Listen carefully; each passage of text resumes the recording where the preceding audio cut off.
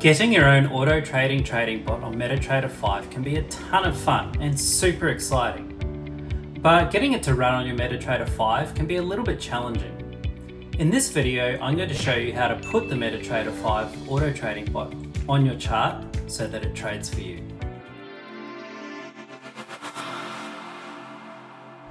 First, you need to head over to your view and then find your navigator.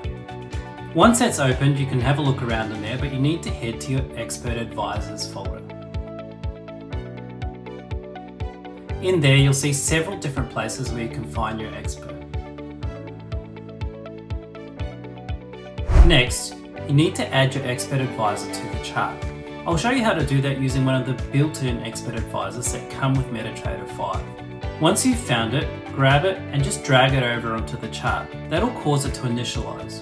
You can choose the parameters that you want, maybe change a couple of them around, and then push OK.